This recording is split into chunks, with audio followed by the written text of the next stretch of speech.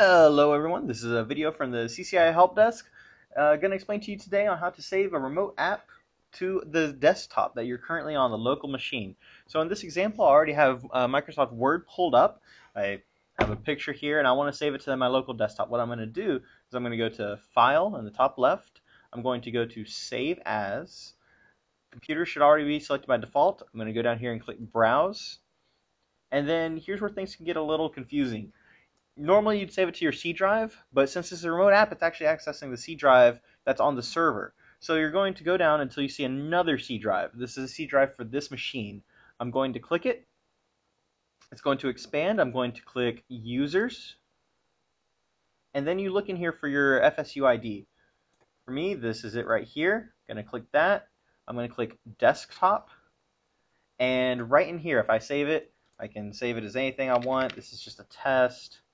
And that should save it to the desktop. Keep in mind that anything you save to the desktop, you want to transfer to a USB stick or some method, email or something almost immediately, because almost every machine on campus is what we call frozen, and when they restart, they go back to a designated system point that we decided upon. So as soon as I restart this machine, this test will no longer be here. So that's just a notice to you. You can save to the desktop momentarily, but you want to get it to somewhere secure as fast as possible. That'll conclude this tutorial. Thank you very much.